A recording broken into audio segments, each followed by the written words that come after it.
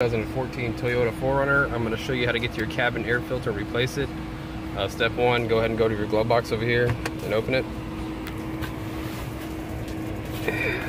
And right here you have this glove box door right here, and you're going to push the tab down and pull towards you. Push the tab down and pull towards you. This falls down. And then you have this tab here, you're going to push in and pull towards you. Push in and pull towards you. There's the filter. All it does is just pull right out.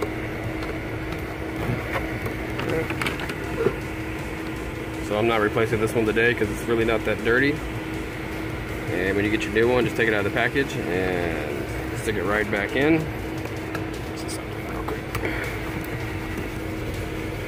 Okay, sometimes they're labeled. Okay, so this one's labeled. Okay, so make sure you put it back in the same orientation to take it out. This one's pointing up. Stick the little door back on and push. Get this door right here and push.